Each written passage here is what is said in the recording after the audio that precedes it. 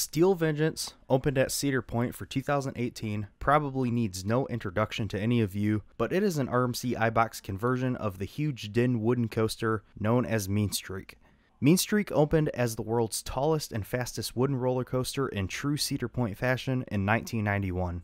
Even upon closing in September of 2016, Mean Streak was still among the world's tallest and fastest wooden roller coasters. However, it just didn't age well and gained a reputation over its 25 years of operation as one of the worst roller coasters in the world. I can certainly agree with this, as I had the opportunity to ride Mean Streak many times, and I never enjoyed my rides on it at all. It was long, rough, and boring. Of course, when Mean Streak's closing was announced on August 1st, 2016, we all knew exactly what was going to happen. And on August 16th, 2017, we finally got the confirmation from the park that RMC Mean Streak, now known as Steel Vengeance, would open for the 2018 season.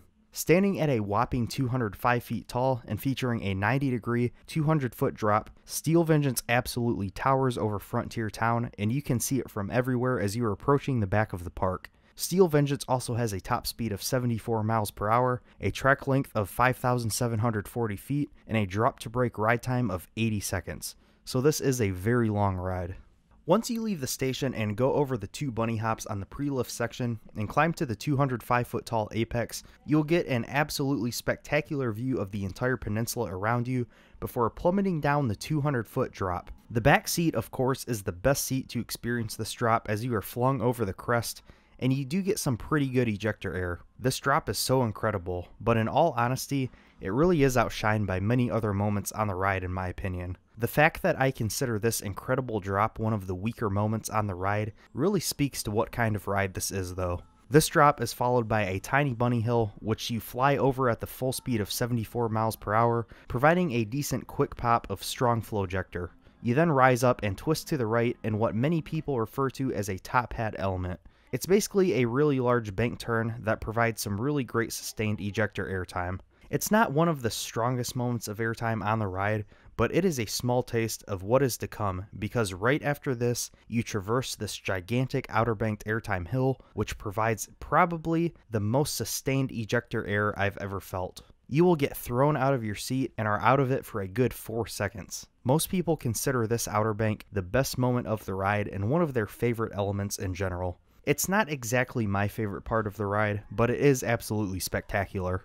Now, following the overbank turn is an element that I feel is really overlooked and not talked about enough. This is one of my favorite inversions I've ever experienced, and definitely my favorite of the 4 inversions on Steel Vengeance. That would be the super whippy 0G roll. You sort of step up into this with an airtime hill, but then rise up and twist around to the right as you are just whipped through this inversion. What I really like though is that while all of that is getting thrown at you, you're also getting, you guessed it, some really good airtime.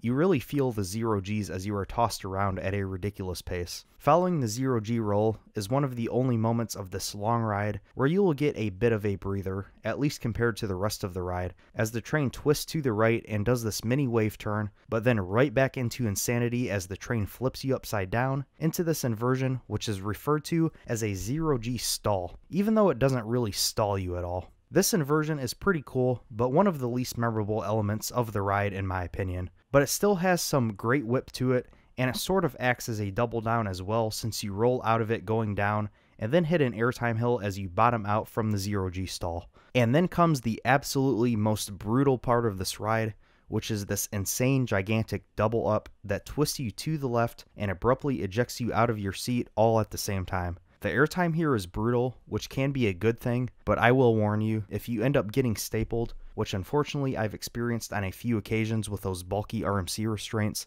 this double up will be quite painful. When you hit that airtime hill up into the mid-course brake run, you will feel an especially strong jolt of ridiculous ejector airtime. The mid-course brakes, even if they are on, are never that noticeable, if they are on at all. So these brakes won't really affect the rest of the ride, besides maybe this drop off of the mid-course. If the trims hit, the airtime on this drop won't be too strong even in the back seat, but if those trims are off, this drop is probably one of the best moments of airtime on the ride in the back seat. It is especially whippy in the back, as there's this little twist to the left, so if you are in the back, you will get flung to the left and into this drop so abruptly. You then go into this double up, which features a sharp twist going into it. And then this moment, which is one of my favorite parts of Steel Vengeance. A twisted airtime hill, where you will get insane ejector as you are banked outward, and then a pretty big plunge into the massive wooden structure, providing a really spectacular head chopper effect with the supports. You hit a steeply banked airtime hill, which provides amazing laterals, twist into a fast-paced 0G roll, then travel outside of the wooden structure and hit 2 good back-to-back airtime hills. This is where you'll fly back into the wooden structure yet again for the amazing final lap of Steel Vengeance. After a great head chopper effect, the train hits this ridiculous sideways airtime hill,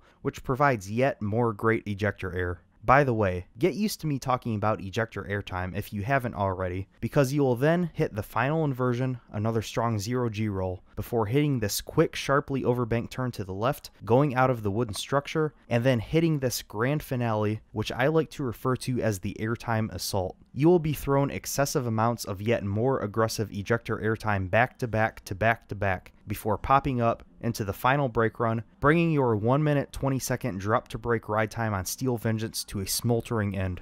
Steel Vengeance is a ride that is quite frankly unmatched by anything else I've experienced. Nothing has really even come close to topping it. One thing that the ride really has going for it is the length. You have a full 80 seconds of prime ride time, drop to final brakes, which is packed with non-stop speed and negative Gs.